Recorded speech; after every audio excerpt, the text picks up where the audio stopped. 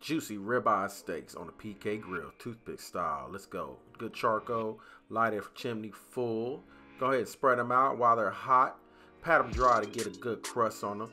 I'm going to use some hardcore carnivore black, or use whatever you want. Just make sure you put some flavor on there, baby.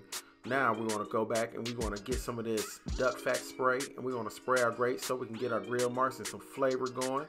Then you want to put them on and press them down. Close about 2 or 3 minutes to cook it a little bit. Come back and rotate. Close it about another minute or 2. Then you want to flip it. Look at those grill marks, baby. I think these boys are looking good.